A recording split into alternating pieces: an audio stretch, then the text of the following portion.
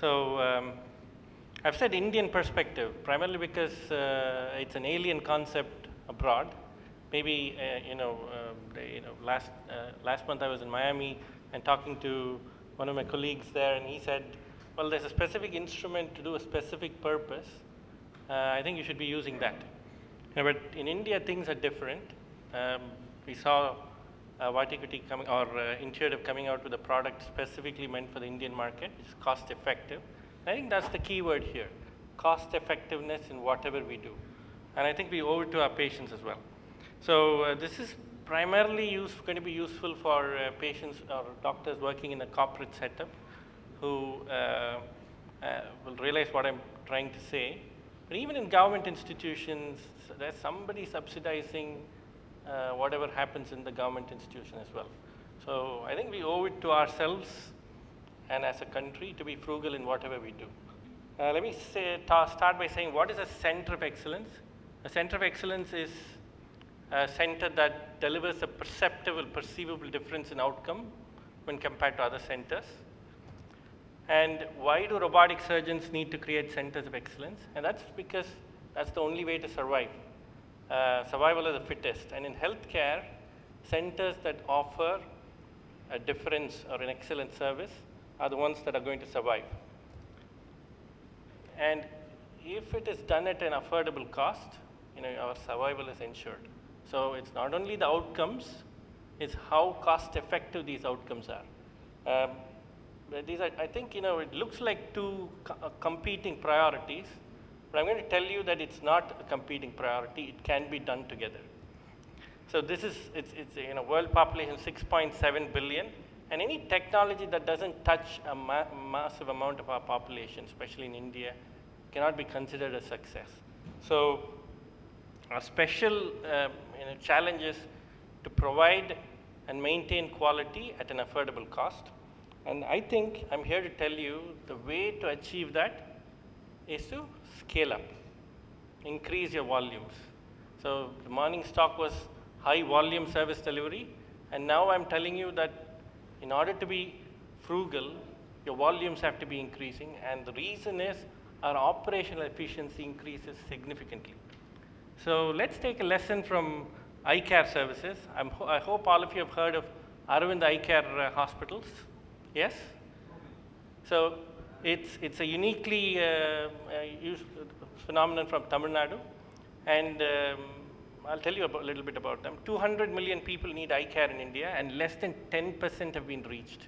And Aravind Eye Clinic started in 1976 with an 11-bed clinic, and today they've treated 32 million people and operated on 4 million patients. So the important thing about Arvind's system is 70% of what they do is free of cost. And yet, they're one of the most cost-effective organizations making a profit in the eye care field today. So it's not like cost efficiency cannot be combined with huge amounts of profit and quality. So their outcomes and complications are comparable to the best centers in the world. I'm just trying to implement some of that. It's been done, it's been shown that it's possible. Why not do that in robotic surgery as well? So the biggest component that I'm going to talk about is cost, and we've shown the world that we can do it. India breaks the record for launching most number of satellites from a single rocket, most number of satellites on a single day, and the most cost-effective way of sending a probe to Mars. So why not in robotic surgery? So what can you do in robotic surgery? Look at volumes, quality, and cost. And other important thing is, if you're a high volume surgeon, it's very easy to ruin your reputation. If you one particular point, you're not good with one single patient, it's as easy to say that you're only as good as your last dance. In cricket, IPL these days, most of the players are only as good as their last century. Otherwise, they're out of the business. So something similar to us happens as well. We have to be cognizant of that fact. So number one is, if you've got good volumes, if your operation efficiency is good, make sure your complications are limited as well. Do it right the first time. Get a proctor if you're learning, but in India, nobody will accept a failure. But in India, we cannot afford a failure. And you have to bring him back to theater, do it one more time. Again, he pays double. Not acceptable. Surgery cost. When we started out, when I came back from the US, this was the biggest obstacle. Kishore was talking about, does every minute count?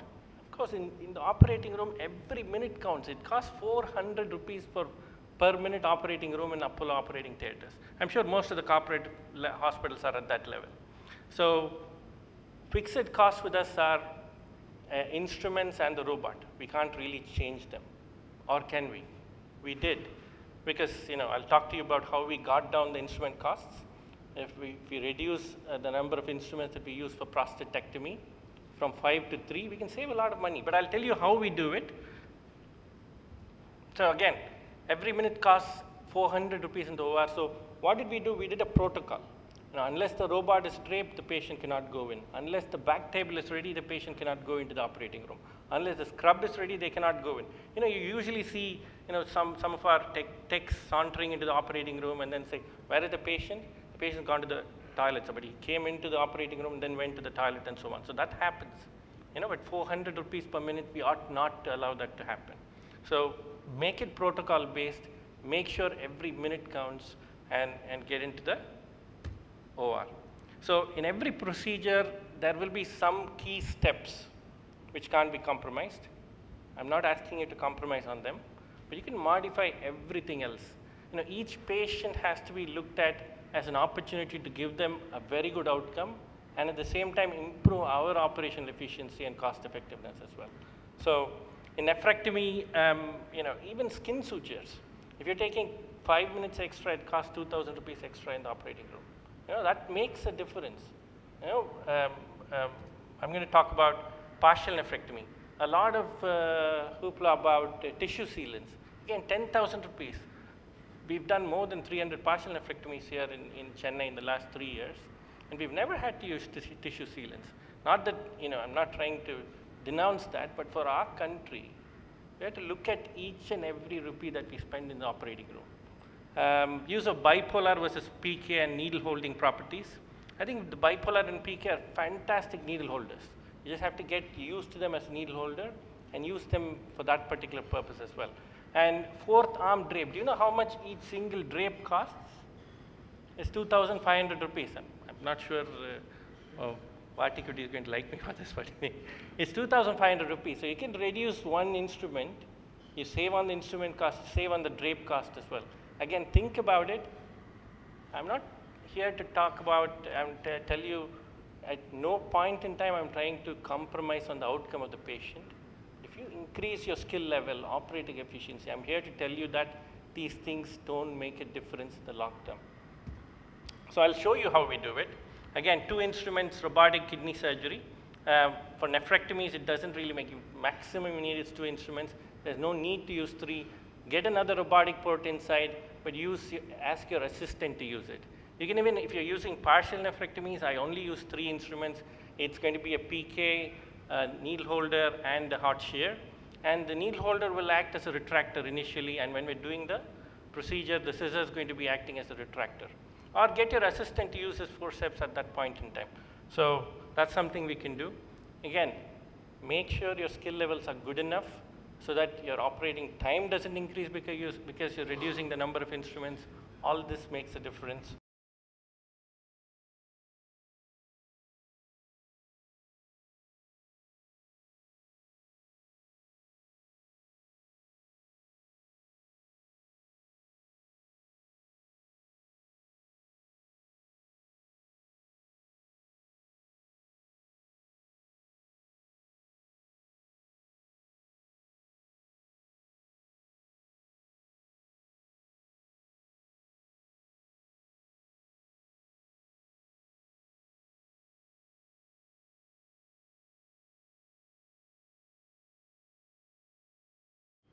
So suturing as well, very good.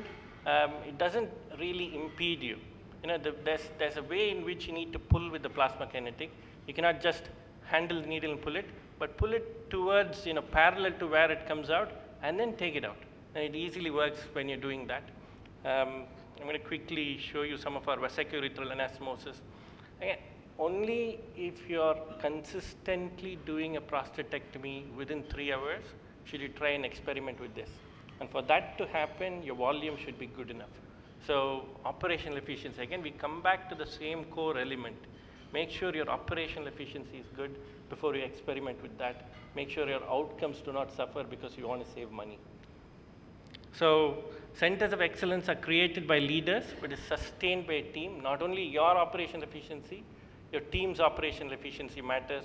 I've repeated this in the morning, I'm repeating it again, because repetition is the mother of skill. Do it again, do it the same way, do it continuously until it's perfect. So keep skill levels high in the team, concentrate on also training the lower level staff. They all have to have this in mind. If they waste about 10 to 15 minutes, it's half a month's pay for them that's already gone. But the lower level staff don't seem to realize that. When you want to get the patient out of the theater, he's already ready to come out, you have to call them. But if you inculcate in them this idea that it's 400 rupees per minute, they won't do that. They'll come into the theater as soon as we call them, get it out as quickly as possible. It's a huge thing for us in corporate hospitals. So this is something very, very close to my heart. This is the need, this is what is available, and this is utilization. That's the gap that we have between need and what is utilized. It's our goal to bridge the gap. It's our responsibility. In fact, we owe it to our patients, we owe it to our country to do it. To sustain an excellent center, you need volume, and we must take part in building that volume. It's very easy to sit in a corporate hospital and say the marketing department does that, that the management should look at it. We've got our skill levels, but only if we get patients, we can show you what we've got and so on. It's not acceptable. It's our goal to go out and take part in the administrative control, get part of what we want and make it happen. So I think surgeons in developing countries must get involved in administration and not consider administrative tasks as pain. If you've not read this book, there are two books that that I think very useful. The Fortune at the Bottom of the Pyramid, and another book by Arvind Eye Care Systems, which chronicles their development from a single clinic to such a huge organization. It's called Infinite Vision, both of which talk about frugality in what they do without compromising on quality and the outcomes for the patient. I hope it's helped you. Thank you very much.